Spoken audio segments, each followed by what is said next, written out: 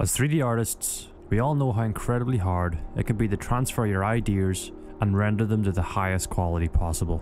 The struggle to match the quality that your imagination has placed, its journey of creating, sacrificing self-doubt and inspiration. That roller coaster of emotions is always worth it when it gets to the end of the road, but sometimes it's hard to get there. So in this video, I'm going to be sharing with you some of my favorite tips and shortcuts to creating high quality renders, to hopefully help you improve your workflow and to make better quality 3D renders.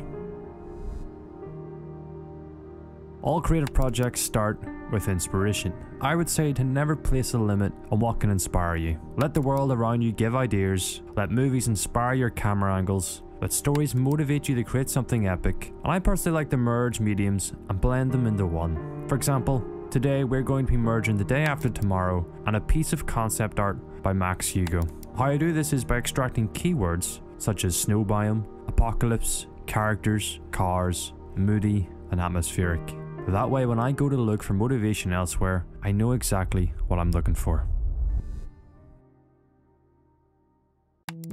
Let's start by opening the Unreal 5 engine. Let's select the basic template. If you would like an in-depth look at how to navigate the entire Unreal 5 workspace, I will attach this video in the description below. But for now, I will just quickly run over the basics and some extra hidden tips for making the experience a little smoother. To navigate the viewport, right-click and use WASD to move around your scene. Q and E allows you to move up or down, and the camera slider at the top right of your screen controls camera sensitivity, and this is very useful when it comes to navigating those tight spaces and moving smaller objects around your characters. Control spacebar will bring up your content browser. W, E and R will switch between navigate, rotation and scale, and lastly F will snap your camera to whichever 3D object you have selected, just in case you get a little lost in the viewport. If you are working off a subpar computer rig, you can go into the settings and lower your render viewport to something that's a little less intensive. That way you can navigate and work in a much smoother environment. Just make sure to reset this when it comes to rendering out your work. I will be using the free asset pack provided by the Kitbash 3D for the Mission to Minerva project. If you would like to use your own assets and characters, that is perfectly fine. For our snow biome, I will be using the assets found within the Quixel Bridge environment package. Everything from rocks, materials and decals can all be downloaded and added to your project from there. So if you would like to follow along, you can. On my first session, I want to get roughly 2/3 of my project laid out. I'll have the camera created, a basic light setup and hide fog. We will come back to these and look at them in a little more depth, so let's put a pin in that for now. As we stand right now, I'm only focused on composition, the general layout of my scene. That way when I take a break and if an idea surfaces, I can change things super fast. For this render we will be using the long shot. The long shot aims to achieve the same goal as the extreme shot, however it is a little more personal. The long shot is great for placing your character and audience into a scene when they can both share the experience. Using the long shot, keeping your subject in plain view as they explore the surroundings. This will establish the scene for your audience, giving them a better idea of how they fit into that world. A great camera focal length to achieve this would be a 25mm lens, and then you should break down your scene into 3 sections: foreground, midground and background. For our render we will break up our foreground with a snowed in rover. We will then place our character in the midground and then create scale by having large items in the background. That way we can use depth of field to narrow in on our characters, allowing the foreground and the background to make him shine. If you would like a full cheat sheet of camera angles and rules of thumbs for making films, I have written a small ebook which you can find in the description of this video. It's the booklet that I wish I had access to when starting out, so hopefully this helps. Once we hit our 80% mark, it's time to slowly add details to these key elements. Nature generally plays by a set of rules when she's designing her environments. Large land masses are slowly broken down by the elements, forever creating smaller and smaller objects that then continue to break down. So, if you would like to have a large pile of snow, be sure to add small pieces of debris, maybe some vegetation, to help you get more realistic results. To achieve the best result, I would recommend working from references, even something simple like a piece of snow photography. It doesn't matter if it's related to your work or your theme, it's just best to work from some kind of real life reference. In time, you will build up all the small details that will add realism to your environments. Now that our scene is set, it's time to solidify the mood for our viewer.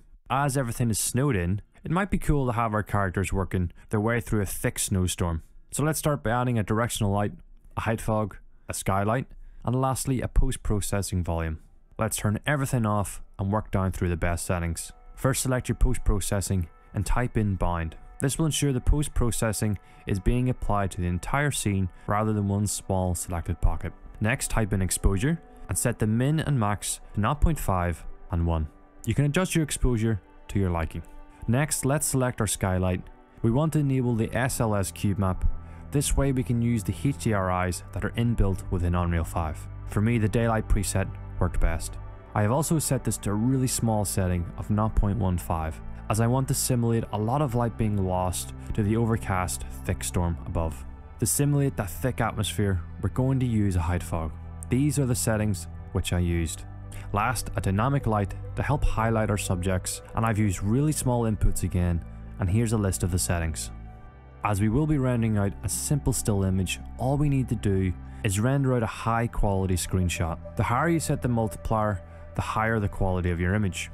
I like to set it to 4, which will render out a 4K image. Just remember to set your image quality back to cinematic or high quality for the best result.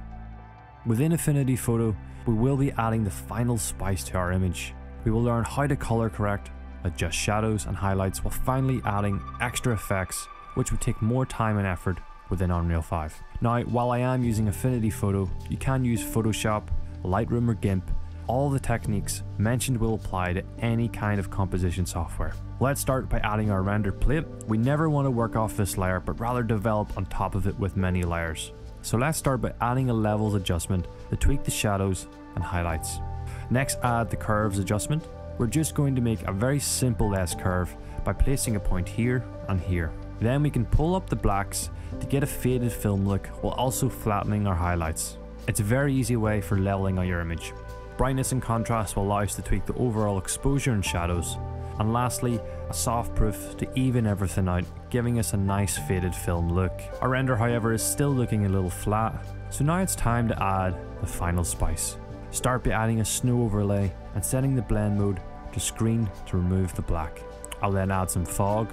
I will then take a soft airbrush with a 50% opacity, create a new layer, and paint a light color overlay to dampen the render. Now just simply continue and add little pieces of detail that help bring your image to life. Get creative and don't stop until you get the image you desire. In time, and with many revisions, this is our final render.